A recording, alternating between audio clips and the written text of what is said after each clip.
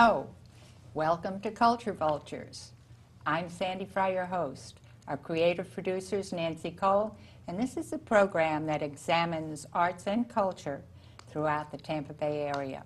And we've got two very interesting guests, so I'm going to get right to it. Our first, at the age of 6, completed his first crossword puzzle. Now, at the age of 6, most children are still struggling with reading. But he followed that up at 16 by selling a crossword puzzle to the New York Times and simultaneously becoming the youngest puzzler ever to do that. And then the rest is pretty much history.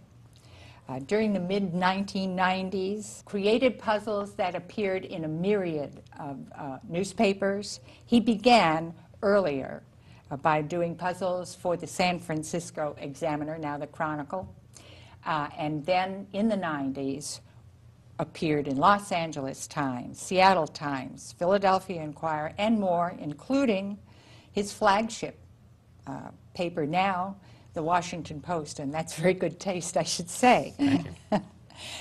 He is self-syndicated. He has been featured on Oprah, on Nighttime with Ted Koppel, on Talk of the Nation. He co-starred with Will Shortz, who's the New York Times puzzle editor, in something called Wordplay, which attracted the attention of the creators of The Simpsons, who said, hey, we're going to have an episode with puzzles. And both of them were represented in it. And now he lives in Tampa, and I'll tell you why in just a moment. But I'd like to welcome Merl Reagle. Thank you. And Marie Haley. Thank you. Who goes back in Tampa to the time she was a very little girl, who attended Chamberlain High School, whose parents had a sundries shop called Pickford. Where was it? It was on Hillsborough Avenue, what they consider West Tampa. Sure. And you have seen the evolution of Tampa. Very much so. And besides leading an interesting life yourself. Very much Right so. now you're his partner in puzzlement, and between you two you're having a great deal of fun, I know, and the puzzles True. are wonderful. You have been called in Wikipedia the most creative puzzle maker of this day. And I wondered how you began to go out of the traditional puzzle and begin to do theme puzzles. Is that hard? No, I was always a fan of stand-up comedians anyway. And to infuse stand-up comedy or regular world humor. If you tell somebody a joke and they actually laugh, that's real world humor to me. And I'd never seen like real humor in a crossword puzzle before. And so when I learned from the first New York Times crossword editor, whose name was Margaret Farrer, and the first letter I ever got from her, she said, crossword puzzles are entertaining first. They can be challenging and educational second, but they got to be entertaining first. And I thought, well, okay, entertaining to me meant funny. So, and I'd been a fan of Bill Cosby and all the comedians since I was a kid. And so to me, entertaining meant to infuse crossword puzzles with a sense of humor. And so all the kinds of jokes and setups that I'd heard all my life, you have to focus them down in a different way because crosswords are a different animal than just telling a joke. But the same kind of thing is possible to get, I'm not a bad duck, I'm just mallard-justed, So just to get stuff like that into a puzzle was what I started doing. And when we were living in Santa Monica, we would go to a cafe and watch a couple solve. And the couple, either he solves and she doesn't, or the other way around. But if the joke is right, she can tell the joke to the husband who doesn't solve crosswords, and he'll laugh.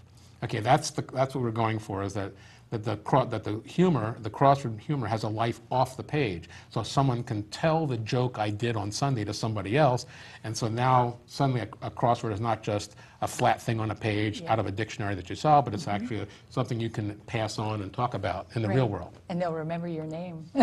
Maybe. That's a big job.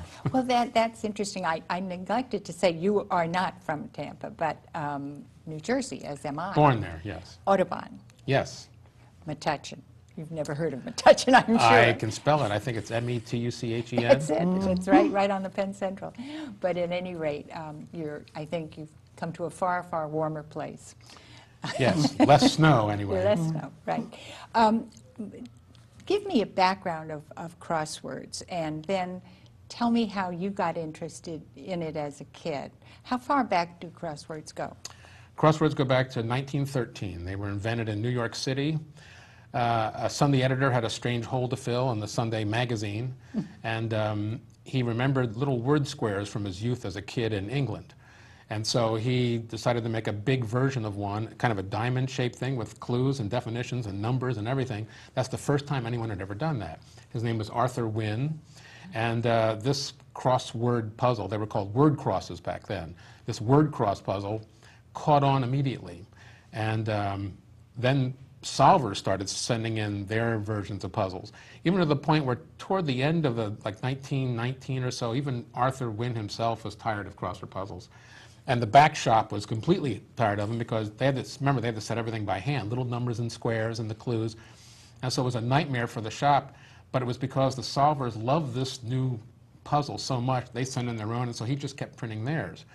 And then by the time 1924 rolled around, the first crossword puzzle book came out, and it sold hundreds of thousands of copies in a very short period of time. And so it was just something that wasn't going to go away. Maybe it's just that people have this insane urge to fill in blank squares. Who knows what the reason is? But it has a finite answer. It's like all the puzzles and troubles you have during a day. Maybe those don't have answers, but the crossword does. You can do the crossword in the morning and go off to work and think you've done something, you've accomplished something. So crosswords just were like something that was going to happen anyway, who knows. But they just have stuck with us all these years. They've evolved, of course. They didn't have themes much in the early days. They not much humor. They were so popular in New York that they used to put dictionaries in the trains, in the commuter trains. Oh, really? Yeah, and there's lots. I don't remember those. Well, this is 1920. That's way before your time. And there were divorces over them. There was a play on Broadway about crosswords. They were just the happening thing. It was very chic to talk about three-toed sloths and Malayan canoes and all these strange things from the dictionary.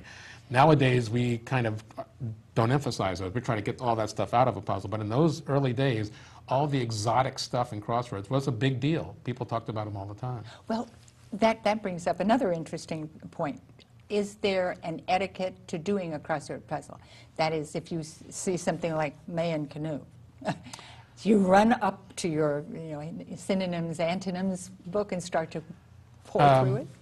Well, a lot of crossword solvers do know this little menagerie of all the crossword Sure. animals, and they know because there's not much cleverness you can do with a gnu or an emu. I mean, and so these are like when you see Australian bird or Serengeti stampeder, you know what those words are going to be. And so those are gimmies to an extent, but it's part of how the solving works for beginners. You usually go to the short answers first, get a foothold on a short answer. If the clue is something like partly open as a door, it's ajar, which is a good word too because it's got a J in it, which is an unusual letter. That helps you get a foothold. This is why some people have no trouble solving in pen, because they do the crossings at the same time. If they have a jar, they won't write in a jar first until they see what word crosses the J. If like mustard city is a clue, they know that Dijon works. All right, that has a J in it, so a jar must be right. So you get a foothold on there. That's why solving in pen is actually doable. It's not like an ego thing. A lot of people just like the way pen looks on paper. But it is an ego thing. But it is. But I mean, it's easy to do if you know the trick of Sure. using both at the same time. Yeah. Well, I know the trick of it. It doesn't help me all that Well- much. But you had something like Monday I tried the times puzzle, and I was good on everything except a little out there. And it had little quotes, and I thought, space travel. Let me see it. Out there. And it turned out to be, because I never did solve it, edgier. And like Oh, a little out there, yeah, right. edgier, yeah. And so that was like that was like you really have to rack your brain. You really have to think of alternative things. Yeah, you won't find a little out there in the dictionary. Yeah, that's true. That's yeah. true. Well, you decided to self-syndicate, and there is an association of crossword puzzlers. I asked you earlier, before the show began, whether there were many women in it, because I always seem to see male names. Well, there are lots of female constructors or puzzle makers. And the syndication, that's how that's where Marie comes into play. Marie, when we were starting out, if you're a crossword puzzle person and you make puzzles generally, you usually send them off someplace, either to a crossword magazine or a crossword book, or to a syndicate that has a newspaper crossword. The trouble is that you send it off, and in the old days, you got very little money for it, and you signed away all rights. So if it ever came out in book form, you never saw any of that back-end money. And when I was making puzzles for Dell Crosswords in the 70s and 80s, they keep all the rights. They paid pretty well, but they keep all the rights. And I thought, well, Marie and I both felt, well, if I'm going to make a living out of crosswords, which almost nobody does, then it'd be nice to own the puzzles. And the only way to own the puzzles is to somehow start our own syndicate and to talk newspapers into buying it. Now, newspapers are normally used to working with syndicates, established syndicates. But Marie said, no, let's fly to Seattle. Let's go to Seattle and talk to the editor up there and tell him that they had three crosswords on Sunday. One was the New York Times, one was something else, and one was this, it'll remain nameless, but it was a not very good Sunday crossword. That they should kick that out and put us in. And so now I would never fly, I would never get in a plane and fly to Seattle to go talk like that. But Marie, being a business person and a person says, well, this is what we got to do, so let's do it. So we did it. We talked to the managing editor. She had no idea there were such things as funny crosswords. So, and we actually cracked her up with some of the gags from the puzzles. She said, okay, we'll try you out. We tried us out. The fans voted for us, which never happens. They had an actual number to call. Made it choose the Thumbs old up or puzzle. thumbs down. American Idol. Yes, actually, we had Crossword Idol. Yes, it was. Yes, and we won 2-1, almost 2-1, which all you got to do is, if you hate the puzzle, just call up 50,000 times saying, but that didn't happen. So that's how it started. So it became, how many newspapers can we get into where, Marie is the person that is the business side. So, and the other idea was, once the puzzle appears on Sunday, maybe 5 to 6 years later, it comes out in book form. Okay, well, how do you publish a book? How do you publish your own crossword puzzle books so that they actually sell? So that's the business thing too. We went around about that. So that's the other part. We have there's two sides of our business. One is the puzzle comes out every Sunday. Now, 8 years later, the crosswords come out in book form, and we sell those too. So we're the only self-syndicated Sunday crossword in the whole country. That's very smart. And it's a partner in puzzlement here. Yes. True. What brought you together? Oh, A crossword convention. no, nothing like that. No. Never a crossword. No. We were living in Santa Monica. Since I made puzzles early in the morning, 5 or 6 o'clock a.m., I would go to this place called Kenny's Deli, the block from my house, and I would sit in there in the morning. You have an endless cup of coffee anyway, so I'm in there, I have a breakfast before anybody else is there. This was an all-nighter place too, and I would just make crosswords over in the corner, And another early riser, Marie, eventually came in, and she was sitting at the counter once, and this restaurant had a counter and then a break for the waiters to go through, and then more of the counter. I was sitting on one, and I was telling the waitress about The Shining, which had just come in 1981, and I was actually trying to pick her up, not Marie.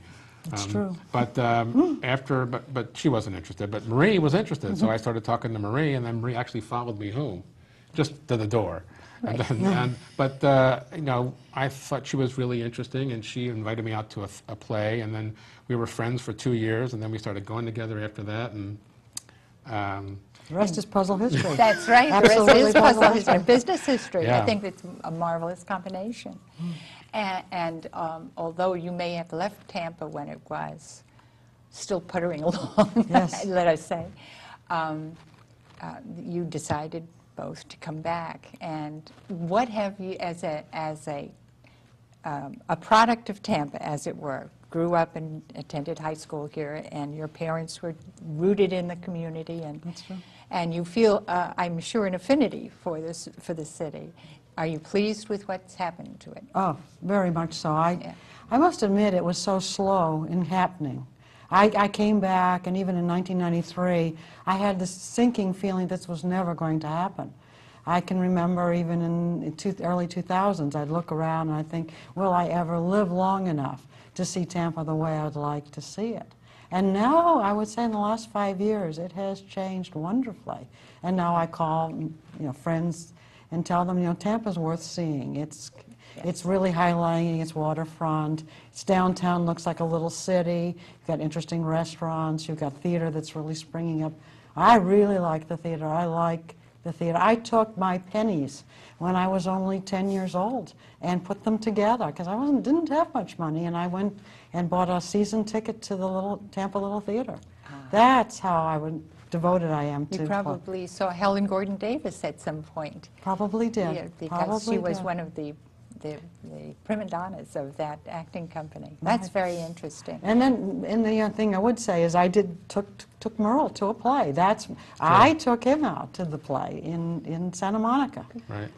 You've had to widen your horizons. Have That's you ever it. done a play motif for a puzzle? Oh yes, in fact, I forget the name of the theater. Boy, there's a very famous theater in Washington D.C. Since I'm in the Post, I got a call. Stage? American Stage. I think it's American Stage. Well, their 60th birthday was a year or two ago, and the guy who's their main PR guy is a big crossword fan. He used to solve me in California, then he moved around the country and ended up in Washington, D.C., and wanted to know if I could make a special commemorative puzzle for the 60th birthday of the theater. And I said, sure, I'd love to. So he sent me a list of all the plays they'd ever done, and I did a puzzle that just basically messed with the names of all these, strange. I forget. I should have remembered some of them, but they're just puns on famous plays. Oh, very good. That's very interesting. Do you have any idea how many people do crossword puzzles? Maybe in America? In America, it's probably, gosh, it's hard to know because no one ever knows this kind of thing. Sure. I'd say probably 10 million on a regular basis. Some estimates go up to 30 million, 50 million. But I don't know about that. I know that if you count all the people who ever solved crosswords, even in a laundromat, yes, the really easy ones, it might be up. Laundromat puzzles easier than most. That's what I call them, yeah. Woody plant, tree, rin, tin, blank, tin. It's just to pass the time. I mean, it's not like, but you know how they say about for Alzheimer's, the more that your brain actually works, the harder the puzzles are, the better it is for your brain. So if you just sort of go through rote memory puzzles. Right. But you want the harder stuff. But sure. I'd say I would guess 15, 20 million. There is an interesting statistic. In Los Angeles Times, where Merl's puzzle appears, we just found out that 25% of all hits, because it's on the web, 25% of all hits are for his puzzle. And you have your own website too. Yes, yes. right. And you also have a puzzle. It's the same puzzle. I mean, it's the same puzzle that appears that's everywhere. Fine, but it is for people to be able to work out. Yeah, SundayCrosswords.com. That's a very nice thing to do, I think. Yeah, I mean, you don't have to live in a particular city to get us. To get us. To get us. But yeah, you can just go to our site, which is SundayCrosswords.com, and you can either solve it online graphically, or you can just download a copy of it, which I do up every week. So the grid is real big, the clues are real big, as big as they can be on one page. Yeah, that's got to get the puzzles to the people. Well, how did wordplay come about? Were you on Oprah and Nightline and so forth because of wordplay, or the other way around? Patrick Creedon was a director. He'd never directed a documentary on his own. He was a cameraman in Hollywood. He was a cameraman on a lot of TV shows, but he and his wife, Christine O'Malley, had worked on other people's projects, but they had never done a project on their own, and he was a big crossword fan.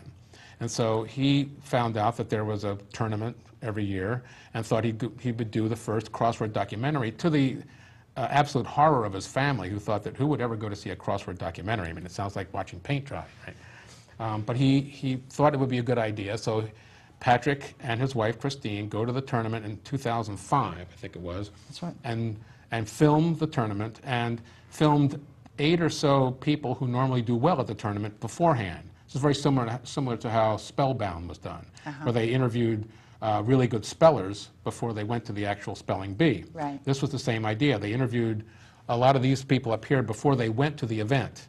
They they thought maybe at least 3 of them would be up on stage for the final. And so Patrick and Christine were at the event, and they had a lot of questions. And I'm a judge at the event every year, and I have a puzzle in it every year. And so I just became, and I've been going to it since 1980, so I'm almost a walking historian about the tournament. So every time a question came up, Patrick would lean on me about who's this, what's going on. So I became like the default information guy. Plus, Patrick is an incredibly nice guy. We hit it off immediately. So just to hang out with him was great. And so as the filming went along, I was just the guy that he was talking to all the time. At that time also, I was the play-by-play guy for the final puzzle.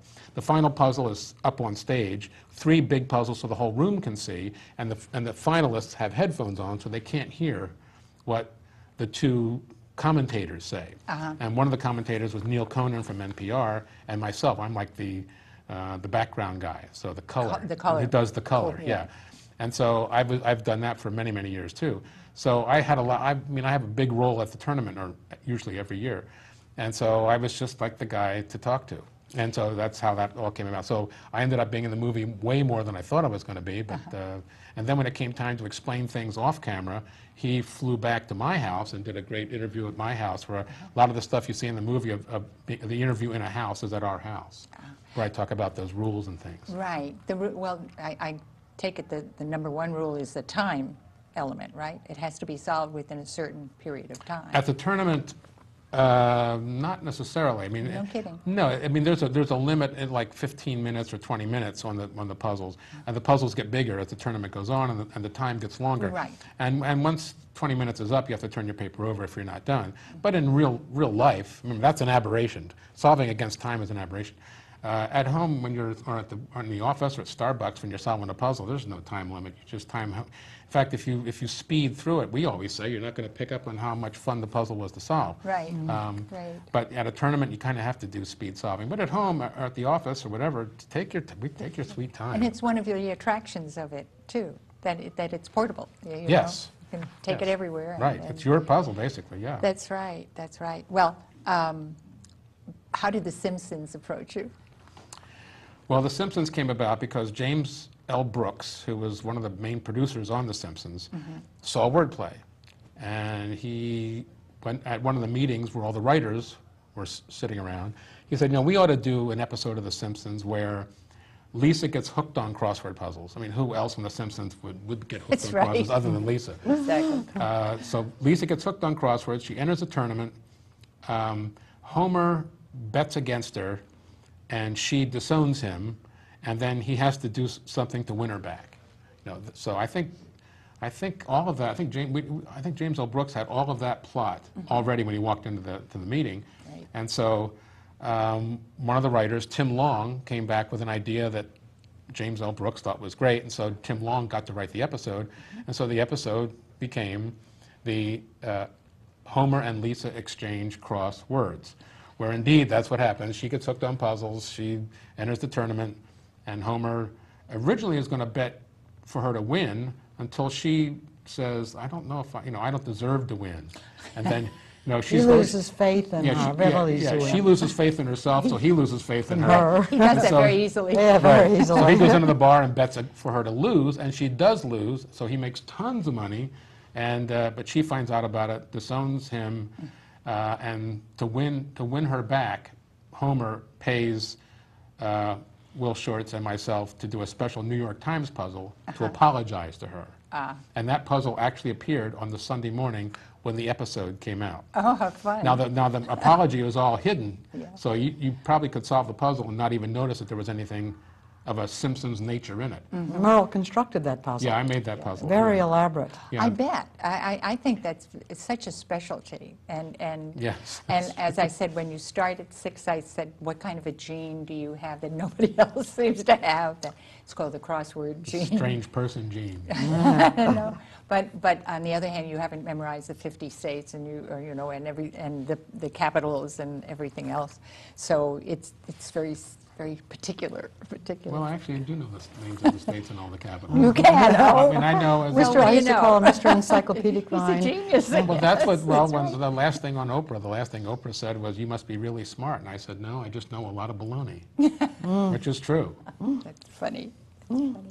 Well, did you bring your business acumen? It sounds like you did. You really made a sort of a unique economic venture here. That's true. Well, I was very lucky because even though I have a background in science, and I thought I was going to teach college, I have a master's in science, and then I worked for hospital supply companies for 10 years. Wow. And they were very sophisticated. They showed me exactly what it took to market products, what customers wanted, how you present the products, how you talk to people, how you talk to doctors and heads of laboratories, how you travel. I mean, my life was actually like Up in the Air, the George Clooney film. Yes. For 10 years, it was just like Up that. in the Air. Just like Up in the Air. Oh, yes, Without it the was. guys. Well, no, actually, That you've ever We told won't me go we about. into won't that. go there, but it was the conventions and the craziness and the alcohol and all of that. Yes, it was part of my life. Wow. And I got very tired of it. I got very tired of not being home. And it was just at that time I met Merl. And so I had this 10 years of experience of marketing, and that kind of came into play. It was like I was ready to do this thing, and I saw